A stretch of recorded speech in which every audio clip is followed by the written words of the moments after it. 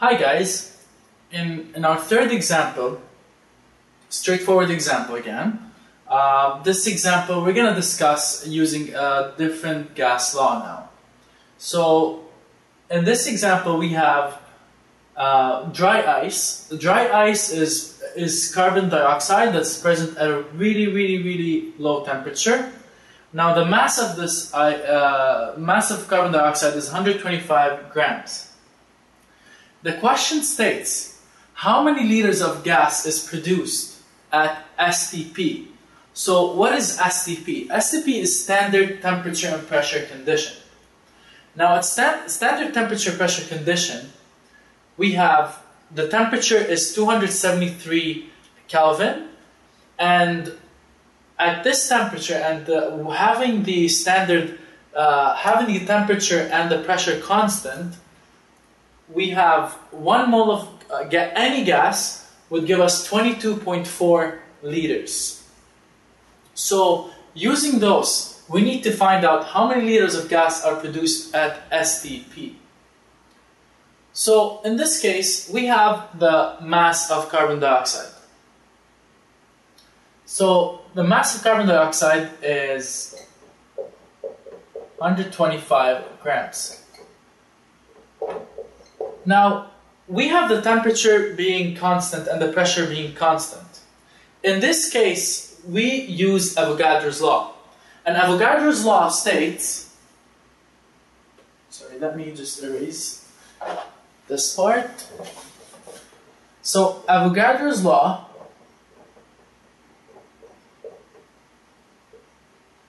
states that volume is directly proportional to amount of gas present at constant temperature and pressure. So V is directly proportional to N. So now we can see the relationship between the number of moles and the volume. If volume increases, the number of moles increase. Number of moles will, when the number of moles increase, the volume will increase. So of course that makes sense, because let's say you're adding you're inflating a balloon. The more air you add, the more volume you're going to see, the more expansion of the balloon, right? So, now that we have this formula, how can we use this formula in order to calculate the liters of gas produced?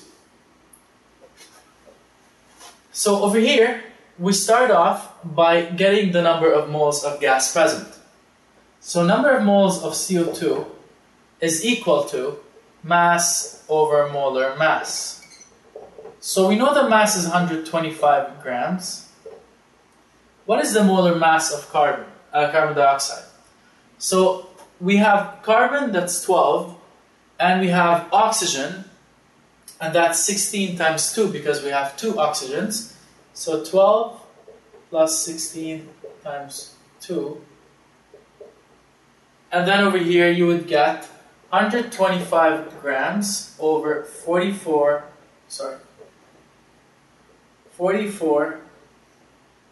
grams per mole. So now we do the calculations. We do the calculations over here. So we cancel off the grams with the grams, so we're left off with the moles. 2.84 moles.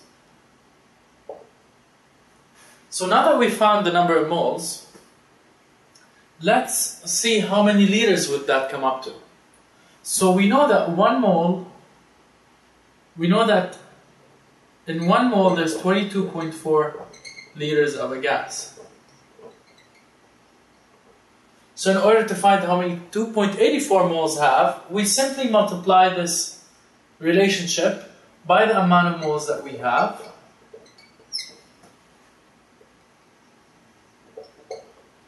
Cancel off the units, and we get, let me do the calculation. So if we calculate 22.4 times 2.84, that should give you 63 0.6 liters of carbon dioxide. So there you go. We managed to use the relationship, Avogadro's relationship, that number of moles and volume are directly proportional, and we managed to figure out how much volume is present of carbon dioxide at Stp. So remember, you're going to see Stp a lot. It's at Stp conditions, you have 1 mole of a gas gives you 22.4 liters. And Stp conditions are temperature at 273 and pressure at 1 atmosphere.